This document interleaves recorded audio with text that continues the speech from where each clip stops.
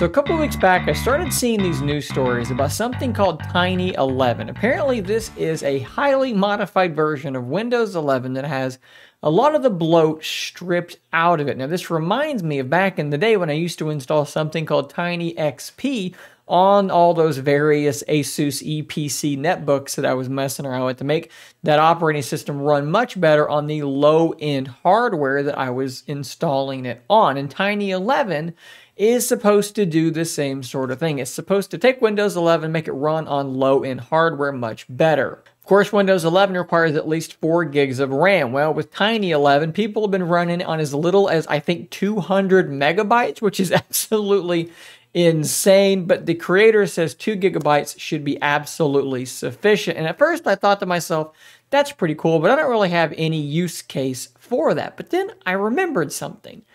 I remembered that Microsoft actually sent me a Surface Go 3 a couple of months back, and this is the 4 gig model. Of course, it does also have that very slow eMMC storage.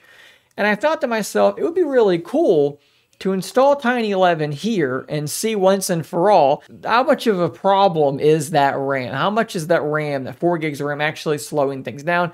And how much of it is probably that eMMC storage? That is exactly what I've done. I've installed Tiny11 on here, and we're going to talk about it. Really quickly, though, I want to tell you kind of how to install this. So there are a couple of links in the description down below. The first one is going to be to the Internet Archive webpage that is hosting Tiny11. Now, if you scroll down over here at the download options, you can download the different ISOs. I downloaded the 22H2 Beta 2 no system requirements. Okay, so that is exactly what it sounds like. There are no system requirements. You can install it on anything. Now, keep in mind, this is all based on Windows Pro. So if you're like me and you have a product key for Windows Home, you're going to need to activate it again. You're going to need to do what I did and runs to some place like G2A and buy a $25 Windows key for Pro to then activate it. So that being said, if this video is useful to you and you want to help me recoup that $25 I spent to activate this, to have all my, customization and everything on here,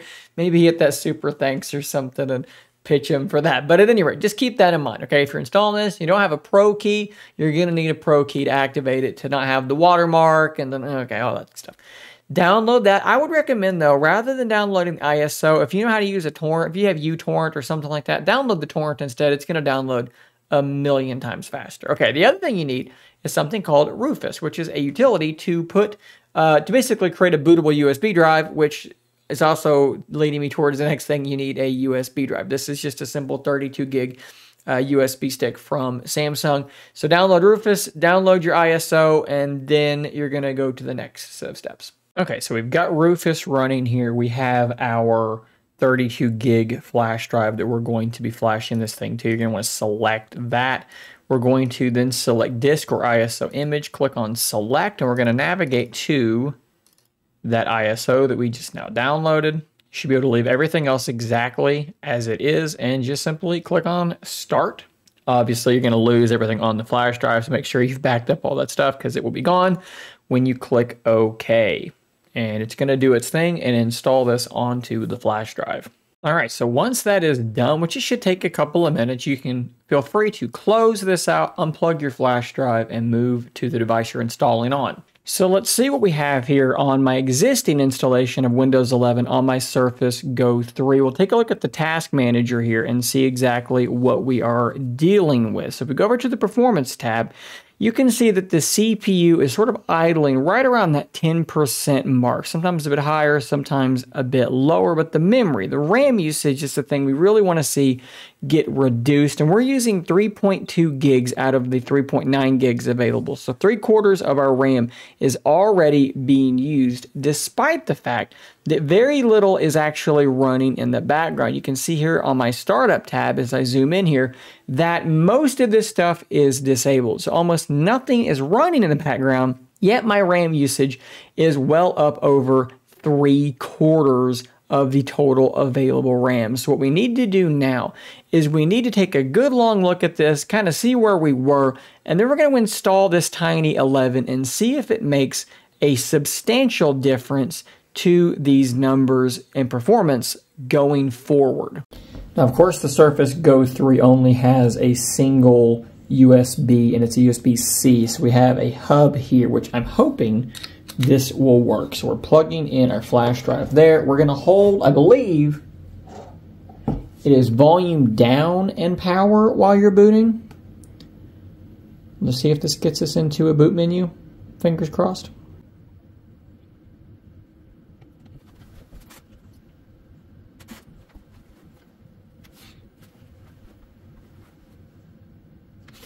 As you can see here, it didn't go into the boot menu like I was expecting, but it did go straight into the Windows setup process, which does look a little bit different here from normal, but I think it's going to be pretty much the same process as usual. And you can see that the touchscreen on this was actually already working. The trackpad on the cover, the type cover, was also already working. And what you're going to want to do from here, you see all these different partitions. We have to delete these to create the free space to install Tiny11 as we move forward. So we're going to click on each one of these, and we're going to click delete down below, and either click on OK, use your arrow to go over to OK, however you want to do it, and just go through and delete each of these partitions, leaving unallocated space as the only thing left, and then click next on that unallocated space.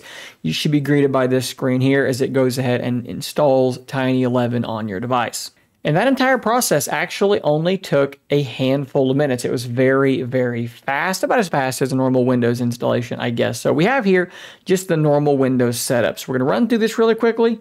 And then here we are at our desktop booted fully in. This entire process, from like the installation process onto your flash drive, the download, all of it only took me about 30 or 35 minutes. We're going to fire up Task Manager here and see if we have any kind of comparison to make straight out of the box. And obviously, the first thing we're going to see here is that the CPU usage is still actually really, really high. So that's going to need to be kind of looked at a bit later. But the memory has gone down by an entire gigabyte, which normally isn't that much, but we've only got 4 gigs to deal with.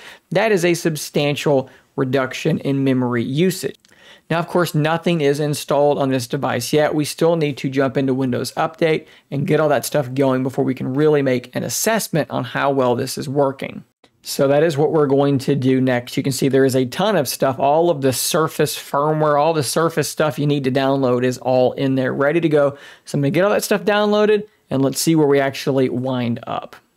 All right, so I've taken the time here to install all of the programs that I use and get this thing basically set up the way that I like it. And I must say that it does definitely appear to be running a bit faster and a bit smoother than it was before. Now let's open up the Task Manager, and now you can kind of see more directly what we're talking about.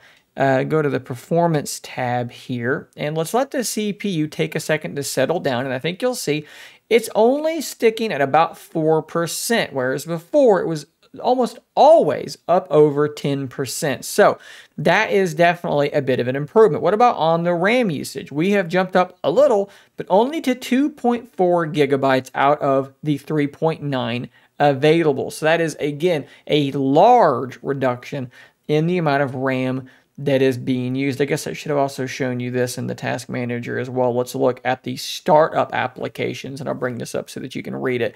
There are a lot less. You can see there that I've installed Steam, and I've installed Discord and the Xbox app for Game Pass and all of these sorts of things. And that's all that's on here, okay? So things like OneDrive, Solitaire, the Get Started stuff, To-Do, Alarm, Calendar, Feedback Hub, Maps, Sound Recorder, on and on and on and on. All of these things are gone. But of course, you can go into the Microsoft Store and pay attention to how maybe not super quick this still is, because the eMMC storage is still very slow. But you can go into the Microsoft Store and install most of these things. And in fact, when you first boot up, you won't even have a web browser. You're going to need to go into your Microsoft Store and install something like Edge, Chrome, or Firefox to properly get started. But of course, it's all there. And once you've done that, you're off and running. In fact, let's close this and let's open up Microsoft Edge. I believe I just missed the icon there. Nope, I did actually hit it. It's just a little bit slow. Okay, so there you go. We're loading into YouTube at this point. Let's jump over to Twitter, and you'll see again, this is not going to be, an incredibly fast device even with this going on. But what I will tell you is that it is definitely a faster device than it was before. We'll launch Hulu. This is an app directly from the Microsoft Store, so this is one that should run a little bit better. And as you can see, it does launch up and load in relatively quickly. And if we jump in here where I have Edge open, I have a web app of YouTube open, I have the Hulu app also trying to open, and we pull up our task manager one more time, we are still only hitting 3.4 gigs of RAM being used. And let's be honest, with a Surface Go device, you're not using this thing as some powerhouse device. You're not going to be doing crazy stuff on it. This is the kind of stuff most people will be doing. They're enjoying their multimedia. They're enjoying YouTube. They're enjoying browsing the web. And now you do have a ton more, like literally a quarter more headroom than you had before in terms of your RAM. Unfortunately, like I keep saying, the slow storage appears to be the biggest problem. I got so many comments on my review of this device saying 4 gigs of RAM is, you can't run Windows on 4 gigs of RAM, when the reality is, you kind of can. The storage was the problem. And even now, which you can see that the RAM is not even being tapped out most of the time. You're still sitting at, a gig of free RAM. It's still not super fast. But what I will say, if you're asking yourself, should I be installing Tiny11 on my 4 gigs of RAM Surface Go 3? I would say probably yes, because it is faster for me than it was before. Now, the good news is you can go into Windows Update and install those updates. There was some weirdness with that where I think some of them maybe were duplicated and then they went away and whatever.